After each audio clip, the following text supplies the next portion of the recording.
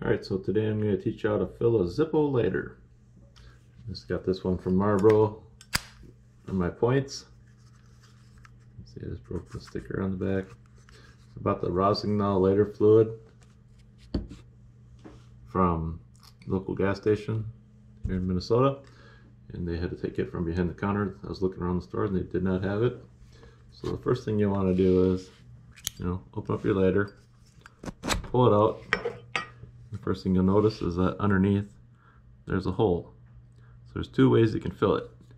You can take this point here and put it in the hole and fill it that way. Otherwise, the recommended way is to pop this end out and fill it from in here.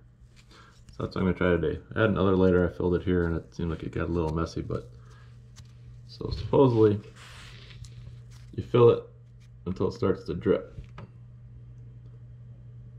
So if it starts to drip out the other end, I'm going to stop.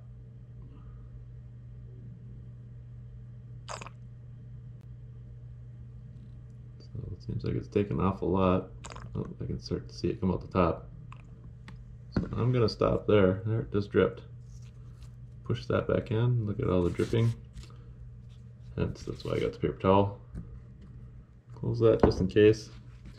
I would advise against using it at this time. Wipe it down a little bit. This is a brand new lighter, it's never been used. And then stick it back in where it's supposed to go. And then probably should let it dry off for a little bit.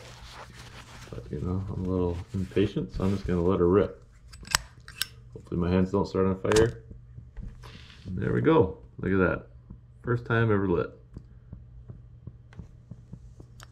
And that's how you fill a Zippo lighter.